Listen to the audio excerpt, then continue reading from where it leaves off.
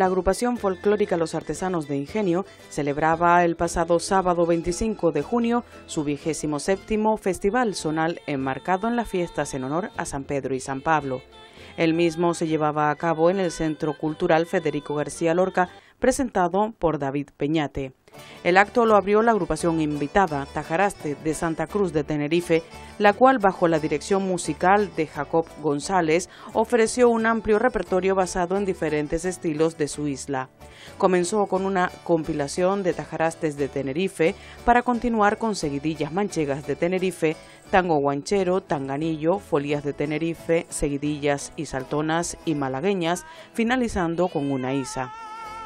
Posteriormente se procedió a la entrega de presentes al grupo visitante por parte del grupo anfitrión, al Ayuntamiento de Ingenio por su colaboración, siendo recibido por el alcalde Juan Díaz y el concejal de Cultura Rafael Caballero. A la Federación de Agrupaciones Folklóricas de Gran Canaria, estando presente su presidenta, María del Pino Rodríguez, y el Cabildo de Gran Canaria. El acto incluyó además el sorteo de un timple, obra del artesano José Matos.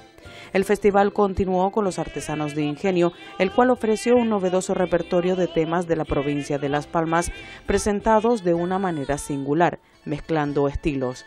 Así arrancó el grupo con la unión de unas malagueñas de Lanzarote con unas de Gran Canaria, con el fin de que el público pudiera notar los cambios de estilo dentro de un mismo tema y de esta forma entender mejor y disfrutar más de la riqueza y diversidad de las formas de tocar y cantar en nuestro archipiélago.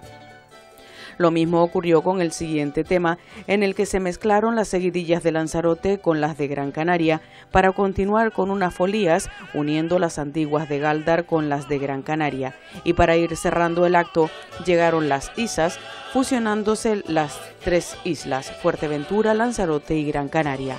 El acto concluyó con un emotivo homenaje a un compañero recientemente fallecido, para cerrar animando al público a bailar por todo el recinto al ritmo de Fulgida Luna. Ella es trigueña de negros ojos, de talle pelto de breve.